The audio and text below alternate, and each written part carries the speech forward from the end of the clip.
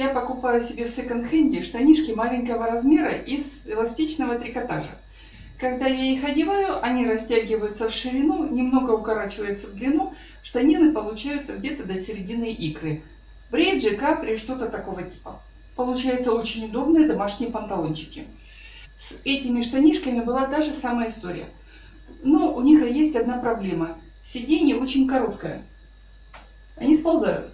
Мне нужно нарастить сиденье сантиметров на 10 в высоту.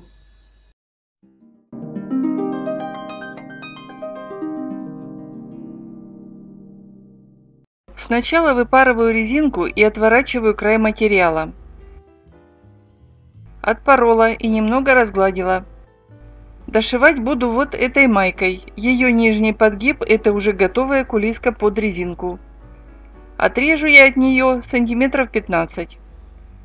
Выворачиваю майку наизнанку, складываю вдоль пополам, выравниваю нижние края. Скалываю, чтобы не смещались при работе. Отмеряю от подгиба 15 сантиметров. Отрезаю деталь. Выворачиваю ее на лицо. Штаны лежат изнанкой наружу. Вкладываю дошивку внутрь штанов подгибом вперед. Совмещаю края деталей.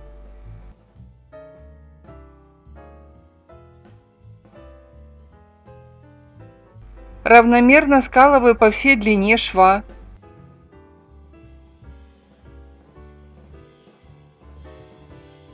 Приметываю. Пристрачиваю зигзагом с большим шагом, чтобы поперечный шов получился максимально эластичным.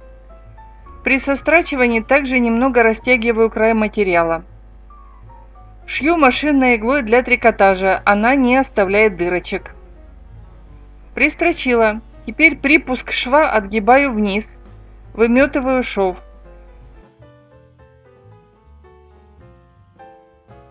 И еще раз его отстрачиваю.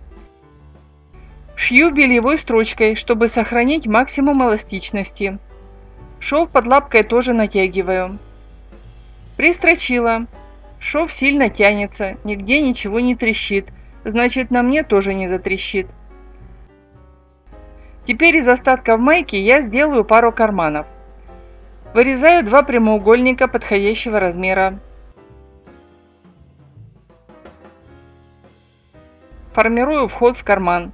Дважды подгибаю одну сторону, приметываю, пристрачиваю. Подгибаю и приметываю припуски кармана.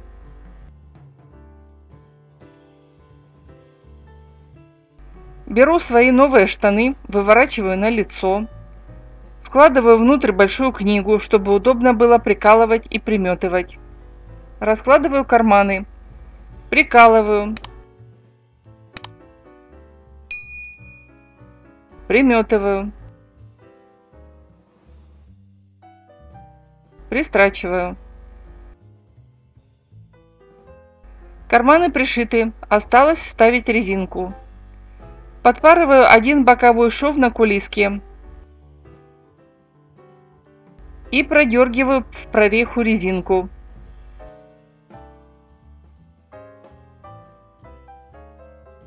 Сшиваю концы резинки. Заправляю в кулиску. Зашиваю прореху. Штаны готовы. Вид с карманами сзади, вид спереди. Примеряю. Вот теперь можно носить. Высокое сиденье не сползет, когда буду садиться или наклоняться. Шов получился очень эластичный, хорошо лежит на бедрах, не вдавливается в мягкое. Карманы на месте. Телефон с наушниками, платочек, прочие мелочи поместятся и не будут мешать. Дорогие зрители, если вам понравился мой способ увеличения высоты штанов, поставьте ему лайк. А если вас интересуют другие идеи по переделке маленькой одежды в большую, подписывайтесь на канал с колокольчиком. YouTube всегда будет уведомлять вас об их выходе. Благодарю за просмотр. До встречи!